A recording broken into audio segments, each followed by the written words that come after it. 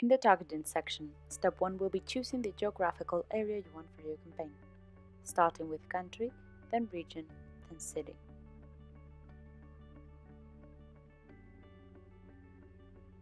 You may also upload a list of zip codes to complete your targeting too. If you want your campaign to be delivered only in certain areas, you need to set the geolocation option on. You may also select this feature for reporting and not for segmentation. The first thing you can do is to choose the level of precision you want for your campaign.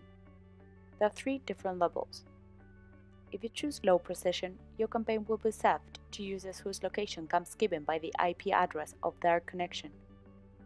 If you pick the medium option, you will reach users whose information is expected to come from GPS coordinates, but with lower precision. And if you choose high, your campaign will only be served to those users in their area selected, as their information will be based on the validated user GPS coordinates. Next step will be selecting your geofencing areas, and you have different options for that.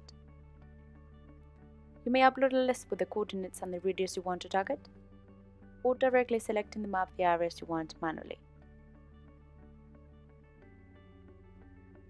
For this, just zoom in where you want to draw the radius.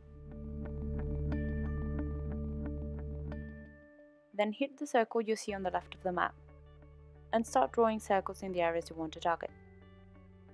You can create as many circles as you want, edit them,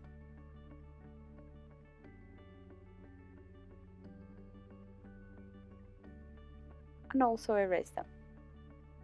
While you're doing this, the information needed is being completed automatically below the map. You may continue with targeting options or click Save for the moment.